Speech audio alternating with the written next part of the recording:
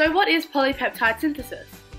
Polypeptide synthesis is the production of polypeptides which are essential for the making of proteins.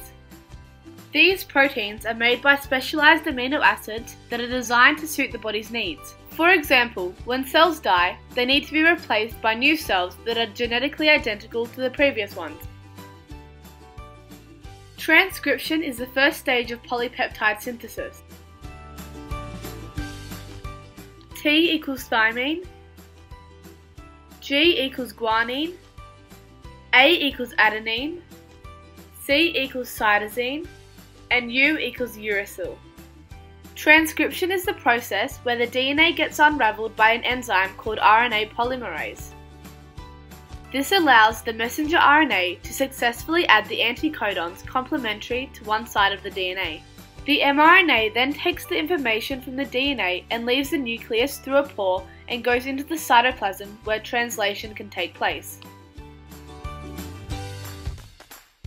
Translation is the next stage of polypeptide synthesis.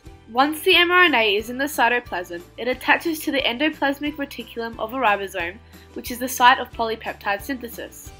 The ribosomes read the mRNA and tell the transfer RNA to get the building blocks for protein, amino acids.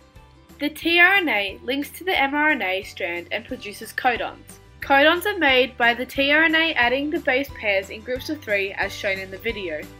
Once the tRNA pairs with the anticodons, the tRNA leaves as a third joins, leaving behind the amino acid. The amino acids create a peptide chain by linking together with a peptide bond. You are able to find which amino acids have been made by using a table such as this one. For instance, a codon with the bases CAG read for the amino acid glutamine. Another example could be UAG, which equals a stop codon, and that is where the polypeptide chain ends. Now this polypeptide chain can form a protein. And that is the end of polypeptide synthesis.